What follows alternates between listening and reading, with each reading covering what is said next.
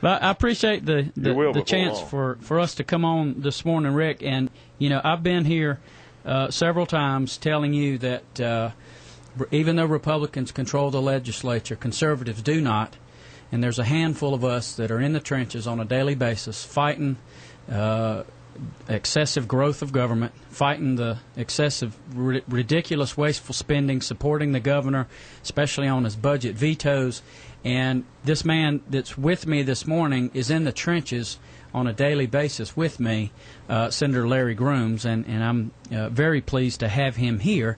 Larry is a candidate for governor, and this time next year we'll be voting in a Republican primary, and I'm encouraging folks to take a strong look, a very close look at Larry Grooms between now and then, because he's got the principles that we stand for, and he's proven them on a daily basis in the legislature. So also today, Rick, we're going to be at Chick-fil-A at 10:30.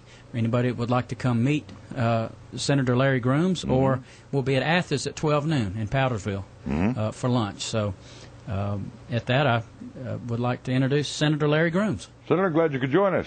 Good morning, and thank you so much for allowing me an opportunity to be on your show and talk with your listeners. Sure.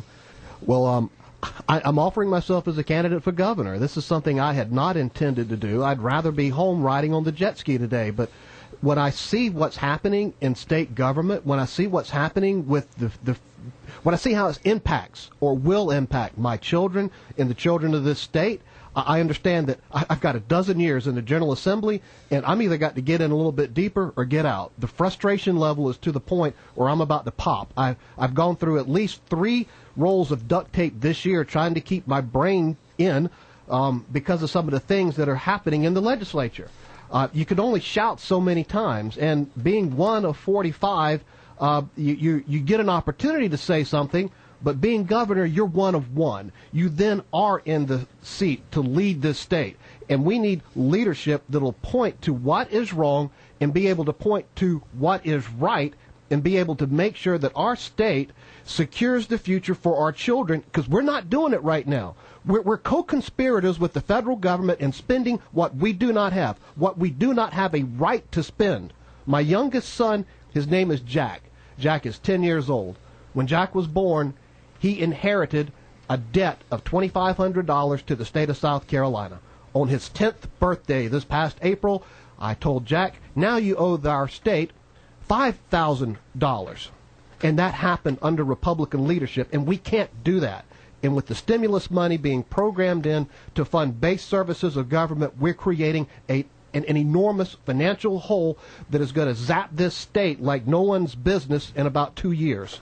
We can't do that. He warned that, didn't he?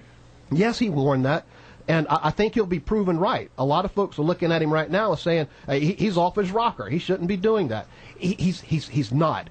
He understands the economics of the situation. He understands that a little bit of pain today is worth it, because if we don't suffer a little bit of pain today, our entire economic system may find itself in ruin in years to come. All you got to do is look at California. Their entire system is collapsing in on itself right now. They're in a $45 billion operational budget deficit. It is complete financial chaos in that state. And I'm sure, I have no doubt, there were folks that were saying, hey, this isn't such a good idea. This thing's going to collapse in on itself. We shouldn't do this. And then there were other folks that were saying, but wait a minute. It's for the children. It's for the children. Oh, please. And in the name of for the children, they are now tanking the very economy that those children are going to depend on. It's unfair. There has to be a point where we stand up and say, no more. We're not going to give up on our next generation. We will provide for them the best we can, but in order to do that, we must get our fiscal house in order. Yeah, we got a lot of people, though, out there that are more than willing to buy into the $700 million and, oh, give me something because it doesn't cost me anything, but it'll cost your children, so apparently they don't give a toot about their children. That's the way I look at it. You cut it down to the bone here, like it or not, and that's the way it is. I mean, we're a bunch of fools for doing this. That's just all it is to it. I mean, you can't clean up something that's still chicken manure. It's still chicken manure. Put chocolate syrup on it if you want to. Guess what? It's still right. Yeah. It still stinks. You don't make chicken salad out of it either. It don't work. some of the stuff is not rocket science; it's common sense. Yeah, but there ain't none of that around.